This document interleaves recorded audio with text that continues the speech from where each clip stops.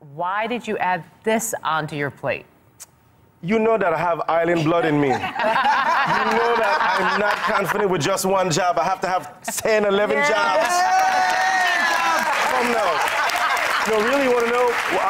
First off, Sheldon Epps, the artistic director there, I've been a fan of his for years, and I've wanted to work at the Pasadena Playhouse, and Broadway's always been in my heart and something that I love to do, and so the fact that I live here, this was the closest that I could come. It's an amazing show, and to be completely honest, I wanted a challenge. You know, it's great to have your TV gig. Lord knows, you know, it pays for your home and you're good, but sometimes you need a barometer to go, am I really good? Am I really working? Am I still growing? And this show is hard. And up until opening night, I have to tell you, I haven't been challenged like this in years. This show has kicked my behind, not just physically, but even mentally. Like, I've psyched myself out. I was like, oh my God, I really don't know if I can do this and make this as funny as it needs to be, and doubting myself and reading things on the internet. And so at opening night, I went, okay, now I think I've got this. Oh. So that's why I did it. That's awesome.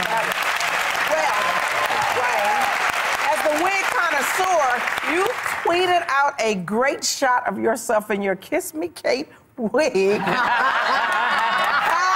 do you describe this look? How do you describe this look? Well, I'm a Black Zorro. That's what I think of him.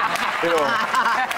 See, like that, because yeah, like I look like I've got a little Latino in me. Yeah. The lights just hit you just right. It's all, you know, got that good hair just there. It's all slicked back. You know, kitchen in the back, and it's good.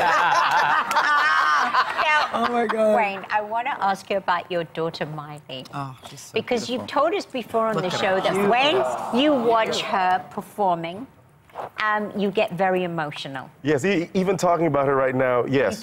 Yes. So, I want to know, has she seen you in Kiss Me Kate, and what does she think?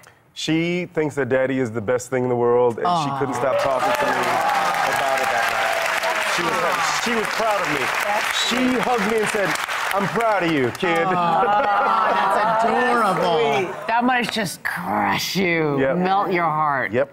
She is a beauty. She is the cutest, and she's so self-possessed. I mean, you're raising an amazing daughter. I get to see her all the time on set when we're doing Who's Line, and she's so funny. And she and I have like whole conversations because she's just this little like young lady, and she knows who she is, and she wants to be me. She wants to be Aisha Tyler.